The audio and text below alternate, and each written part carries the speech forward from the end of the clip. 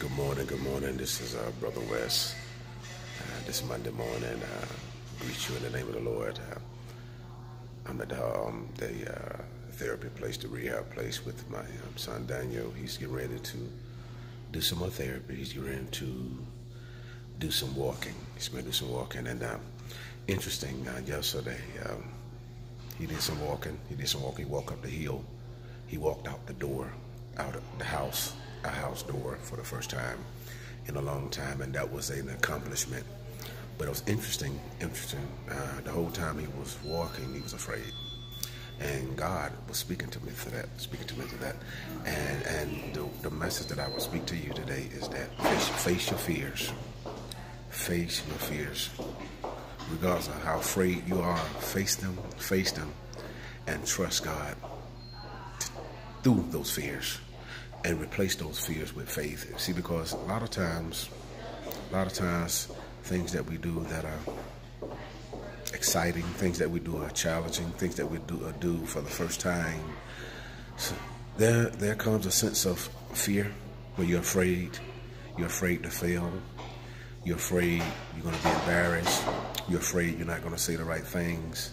You're afraid you're not qualified. All those things are natural feelings.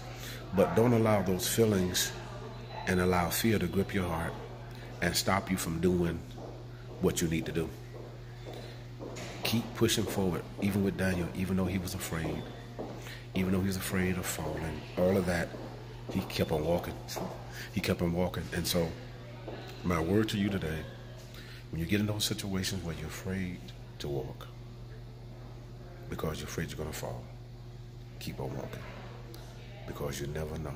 If you keep on walking, if you trust God, He will carry you. He will catch you. See, the thing about it, you never know how much strength you have until you use it. A lot of times you're saying you're weak, but you're actually strong. It's because your strength has been used. That's why you feel weak. See, but you're not weak at all. The fact that you keep fighting, the fact that you keep doing what you're doing to persevere, the fact that you keep fighting to live, fighting to overcome, fighting to become successful, fighting to reach your maximum, fighting to fulfill your dreams, that means you're moving, and that's a good thing. That means you're defeating your fear. See, because God has not given us a spirit of fear, but He's given us power.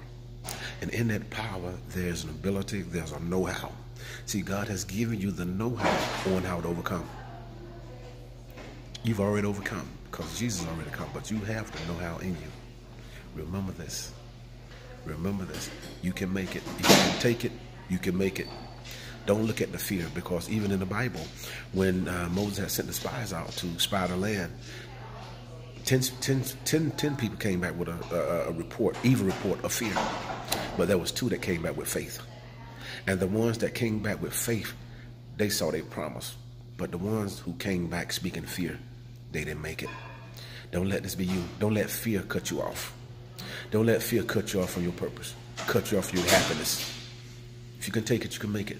Face your fears.